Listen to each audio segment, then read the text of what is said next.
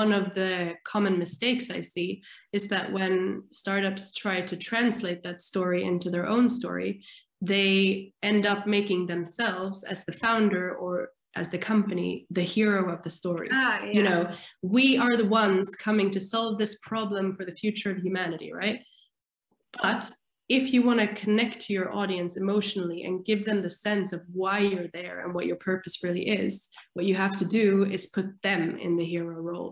So once you understand from all the stories you've heard from your customers of how they're experiencing this problem, your story puts them in the center, maybe not just one of them, of course, but more like them as a group, and explaining it in terms of how this helps you and how you will be on a journey because of this, you know, whether it's to bring more color into your life, as it was in the paint product example, or whatever it might be, that you are the one taking charge by the use of our product to move towards the purpose that we all share. And that means it's a giving thing.